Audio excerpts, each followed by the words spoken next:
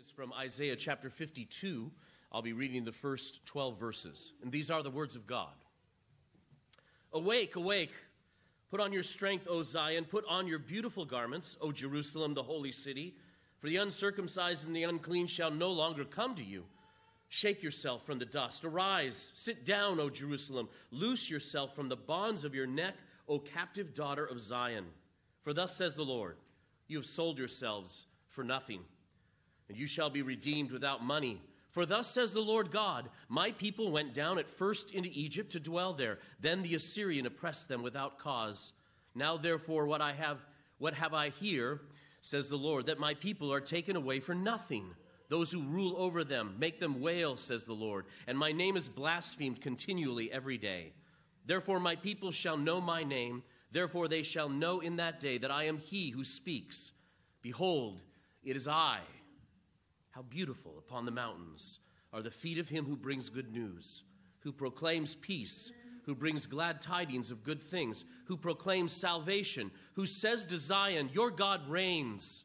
Your watchmen shall lift up their voices. With their voices they shall sing together, for they shall see eye to eye when the Lord brings back Zion. Break forth into joy. Sing together, you waste places of Jerusalem, for the Lord has comforted his people. He has redeemed Jerusalem. The Lord has made bare his holy arm in the eyes of all the nations, and all the ends of the earth shall see the salvation of our God. Depart, depart, go out from there, touch no unclean thing, go out from the midst of her. Be clean, you who bear the vessels of the Lord. For you shall not go out with haste, nor go by flight, for the Lord will go before you, and the God of Israel will be your rear guard. Thus the reading of God's word. Let us ask his blessing now upon it. Father in heaven, your word is before us, and the new year as well. If anything, we should understand our deeper need to understand the world around us and our circumstances we find ourselves in only in light of your word.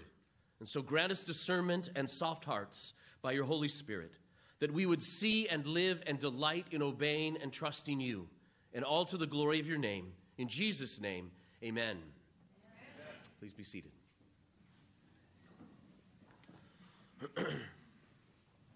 There is the old saying, we do not know what the future holds, but we know who holds the future.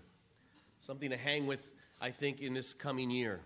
I don't think any of us had what happened in 2020 in our sight a year ago. How many of you spent this last week trying to remember where you were, what was going on New Year's Eve 2019, and thinking, wow, how did we get here now?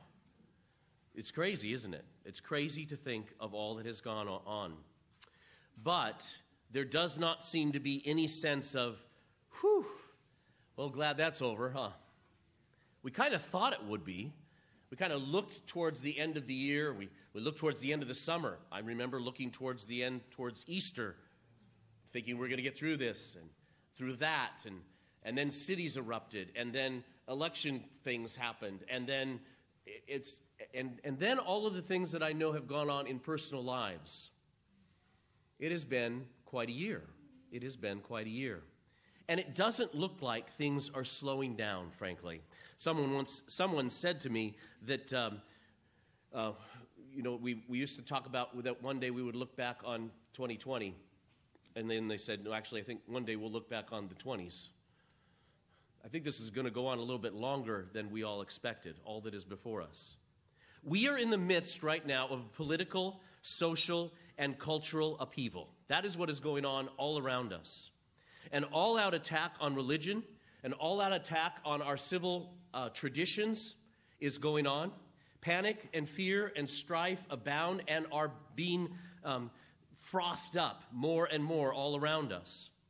Are we seeing our culture deteriorate, and are we watching it move at a much faster pace than ever before in our lives? Before this decay was so advanced, there were many of us who were doubters who would say, oh, it's not that bad. Now the temptation, I believe, will be to believe that there's no turning back, that nothing can be done, that it's all over. It's all over for us. But we must remember that we worship a God who speaks, and life comes out of nowhere, except by the power of his word. In creation, God spoke, and out of nothing, everything that was was created by the power of his word and nothing else. There was nothing.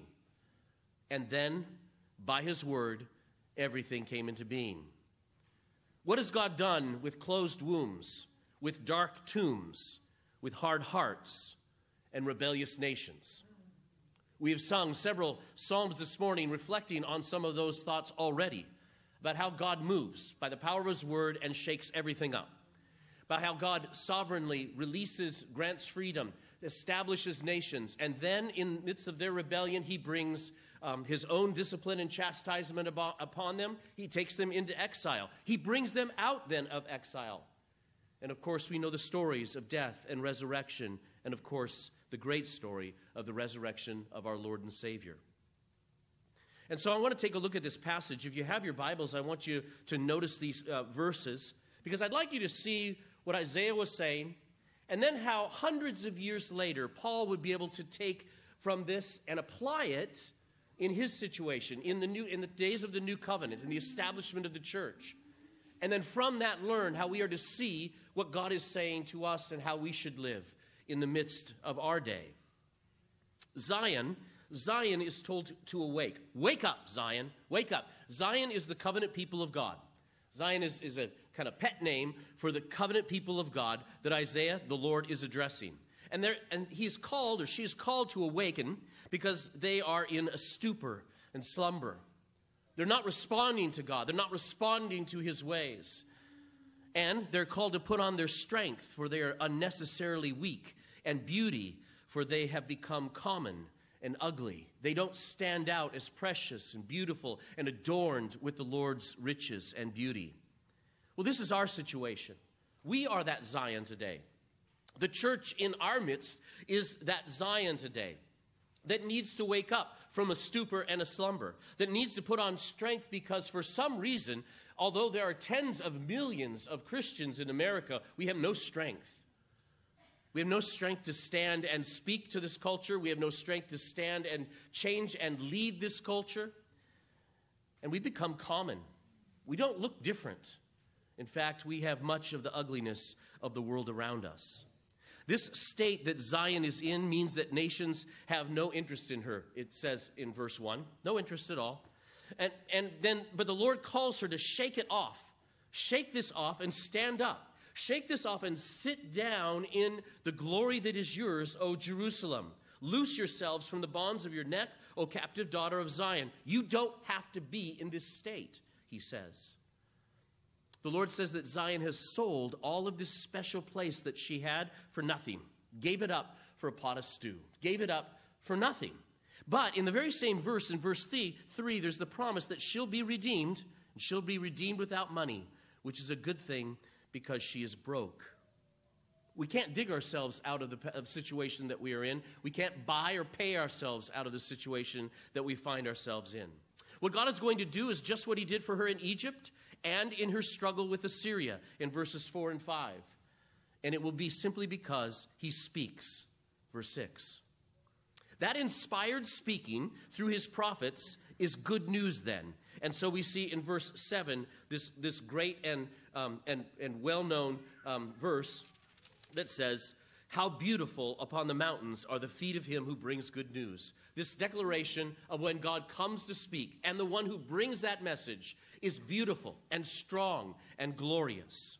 This word changes everything.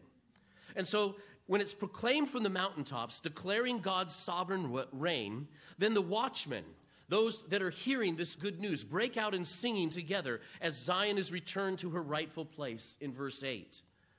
And then look closely at verse 9.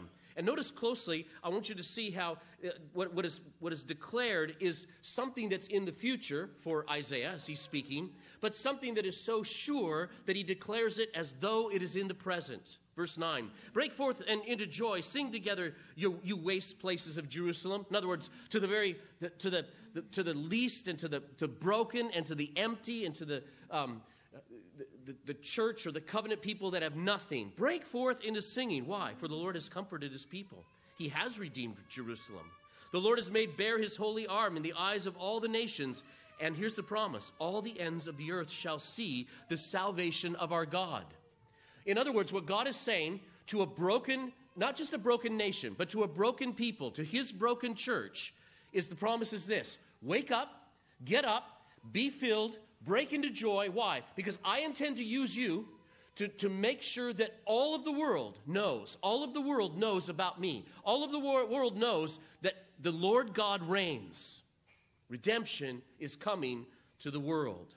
So, the waste places in the present are to break forth in singing, because this word comforts surrounding a future so sure that it can be declared as though it were in the present. In fact, not only Zion, but all the ends of the earth shall see the salvation of God. So more than a restoration, more than just being brought out of exile, there is the promise of a greater redemption coming in verse 10.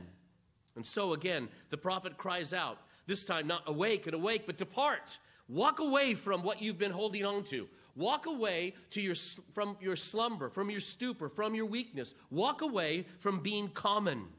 Because when you see the vision and when God grants faith, repentance comes as well, and there's freedom to leave our sin and walk away from its powerful clutches.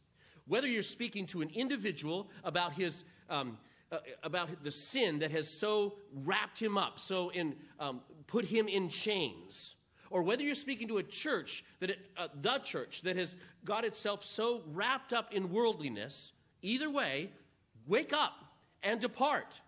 The strength of the power of the Word of God is enough to change anyone and anything and any situation and any generation.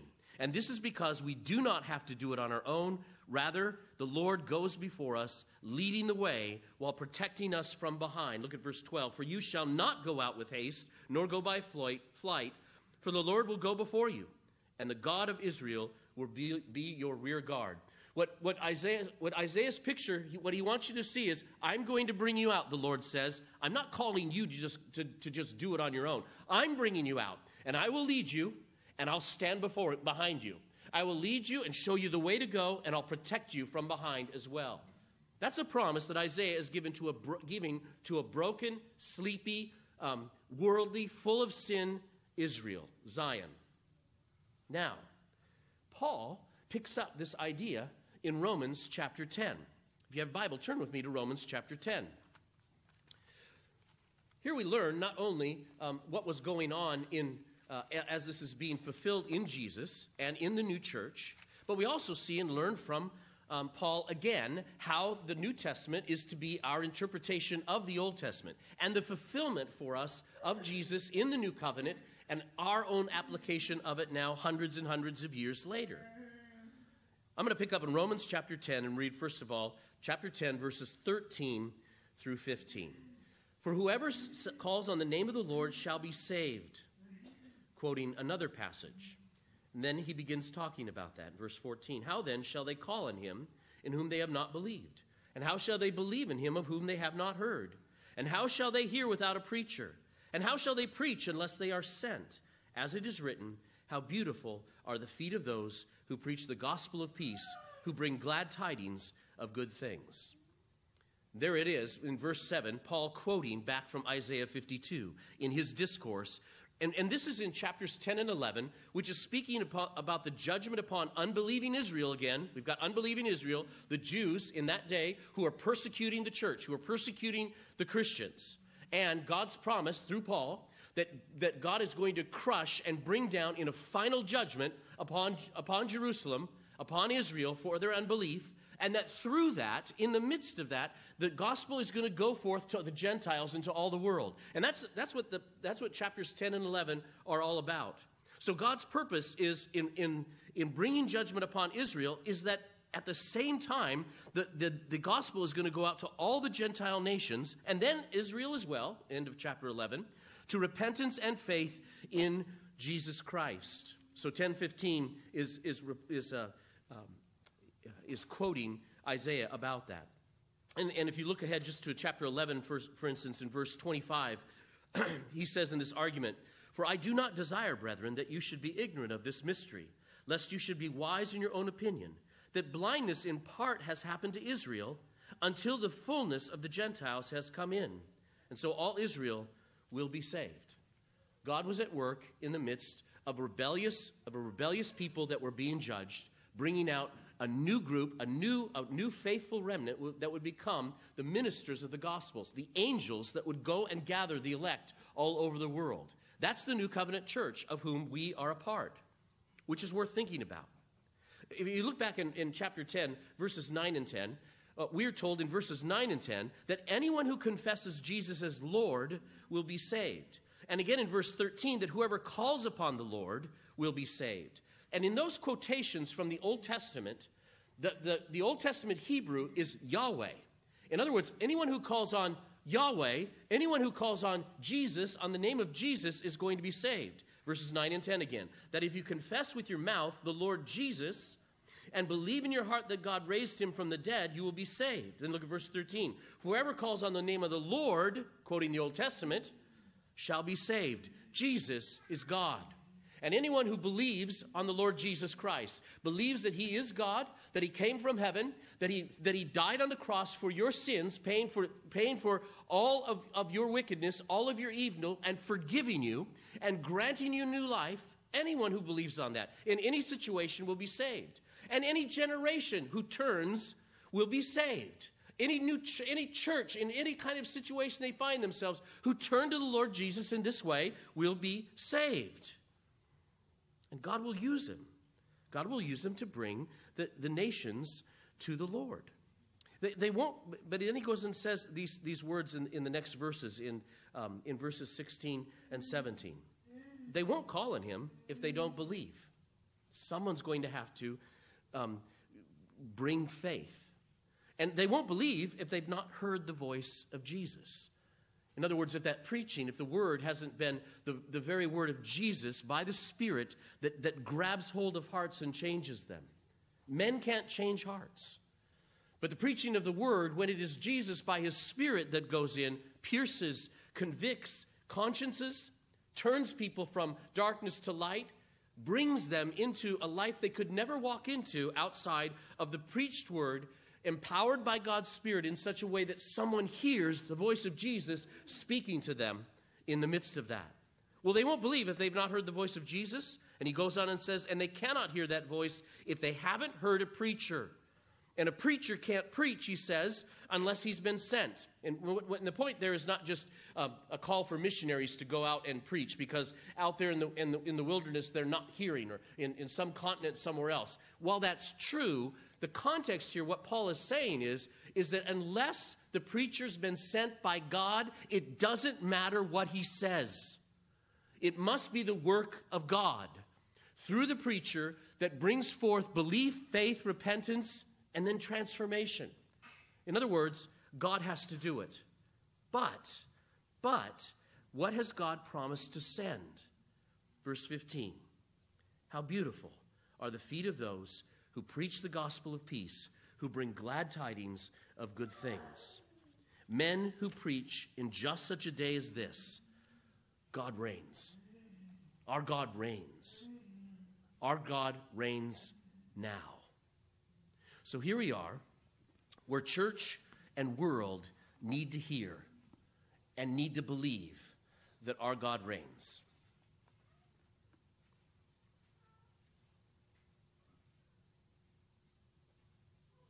So where are the preachers? Where are the preachers? Why hasn't God sent them? Why are we not hearing the proclamation of the lordship of Jesus Christ over all nations? Why are we not hearing the proclamation to the kings of this earth to bow the knee before the Lord Jesus Christ? Why are we not hearing that there's only one way of salvation, and it is through the Lord Jesus Christ, his death, burial, and resurrection? Why is that not being openly proclaimed in the world around us, and even into churches all around us? It seems that God has sent a famine on the land. Not a famine of bread, but of hearing the words of the Lord, as he promised in Amos 8. Well, here's the answer. Why are we not sending preachers? Or why hasn't God sent them? Why are we not hearing preachers? We are not hearing the word, and here it is. We are not hearing the word because we do not want to hear the word. We are offended by the word. We find the word to be intolerant. We think the word is mean and divisive. We don't want to hear that God created the world in 6 days a few thousand years ago. That offends our scientific senses. We do not want to hear that Adam was created from the dirt. We do not want to hear that God created man in his image, male and female, and that's it. No mistake, not an error, completely by his design. We don't want to hear that marriage is therefore between one man and one woman, and that's it. We don't want to hear that life begins at conception and that we have murdered tens of millions of people in our country with our own hands. We don't want to hear that our politicians are corrupt because our pulpits in our country, because our pulpits and our personal lives are corrupt. In other words, we don't want to hear how well represented we are. We don't want to hear that there's only one way of salvation. We don't even want to hear that we need salvation. We don't want to hear that we are sinners lost, all the way down to our hearts and souls. We don't want to hear that. We want to be friends with the world. We want to be soft, kind egalitarians. We want the government to take care of us and our problems, and especially to keep us safe at all costs. We want less risk. We want more comfort. We want a vaccine for COVID, but we don't want anyone telling us that pandemics come from the Lord. We don't want anyone coming up and quoting Ezekiel 28, for I will send pestilence upon her and blood in her streets. Or Amos 3:6, if a trumpet is blown in a city, will not the people be afraid? If there is calamity in a city, will not the Lord have done it? We don't want to hear that God has sovereignly brought this all upon us.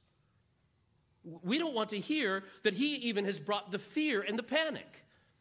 We don't want someone quoting Deuteronomy 28, your life shall hang in doubt before you. You shall fear day and night and have no assurance of life.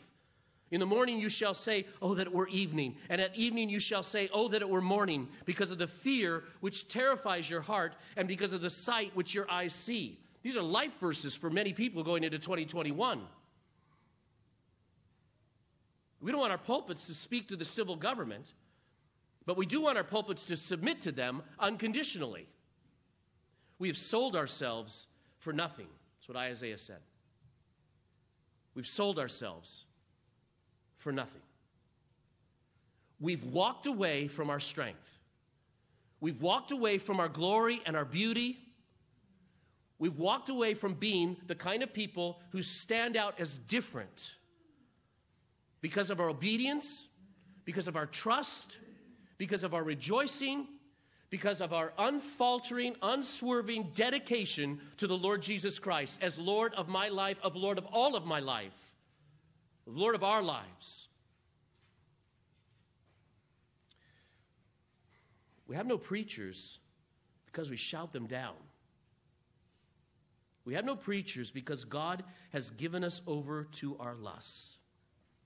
And so we're in a stupor. We are weak. And we're unattractive.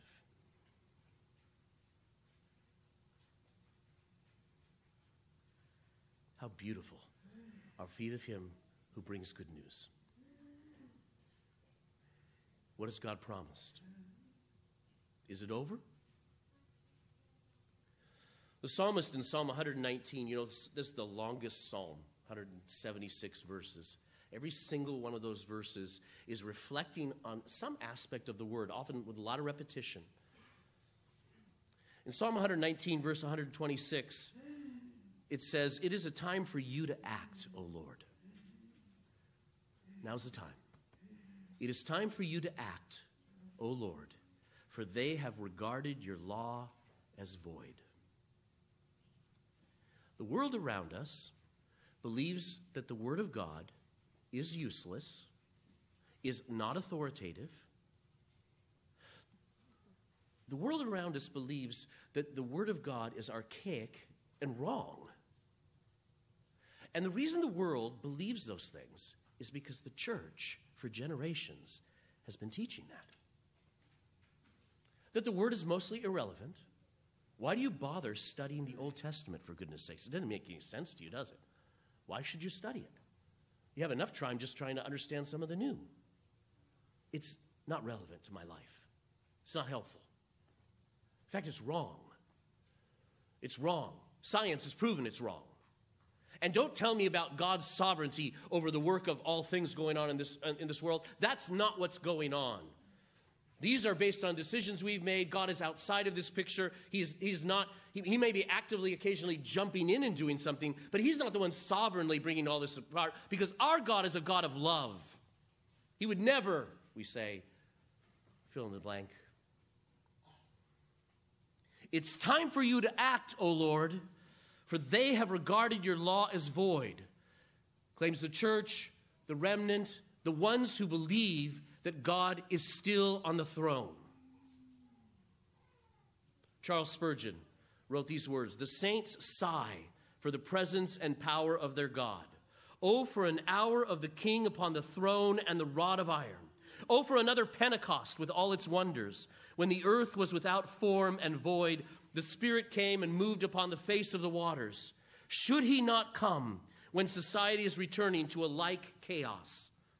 How heartily may we pray the Lord to raise up new evangelists, to set his whole church on fire, and to bring the world to his feet."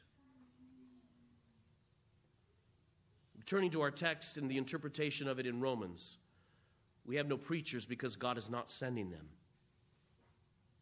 And so Psalm 119, 126 is appropriate. Our prayer, it is time to act, O Lord. It is time now to act, O Lord. For they have regarded your law as void.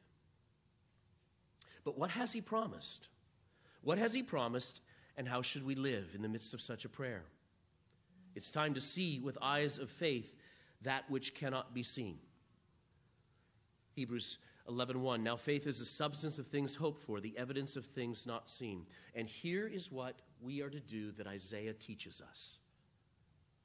We're to look at a world and not see any way out, and know that God has a plan.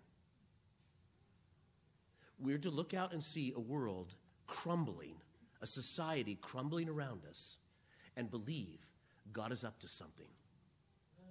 God is up to something good, powerful, and beautiful. This is the year to believe the gospel. This is the year to believe the good news that our God reigns like you have never believed before.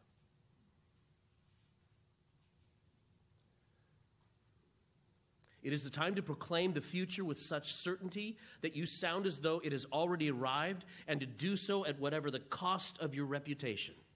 Break forth into joy, sing together, you waste places of Jerusalem. There is your life verse for 2021. Break forth into joy and sing together, you waste places of Jerusalem. Because God is at work. I take this idea to end here with from a passage in Doug Wilson's book, Mother Kirk, where he asks this question that I think it's very, very helpful to think about.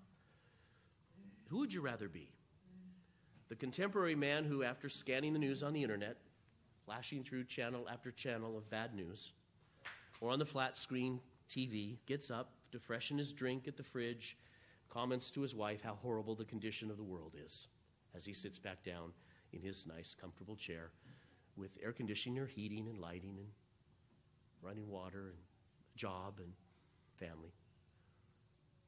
Or the Puritan, tied to the stake to be burned because he will not compromise, who rejoices at that stake that Christ rules and reigns from heaven over this earth, and that he will be worshipped from the river to the ends of the earth. One sits in ease and is overwhelmed with troubles. Don't be that guy. One sits in ease and is overwhelmed with troubles. The other is surrounded by troubles and yet speaks the word that goes forth conquering and to conquer. The first has won his life in what he thinks is a losing battle. And the second is losing his life in what he knows to be a winning battle.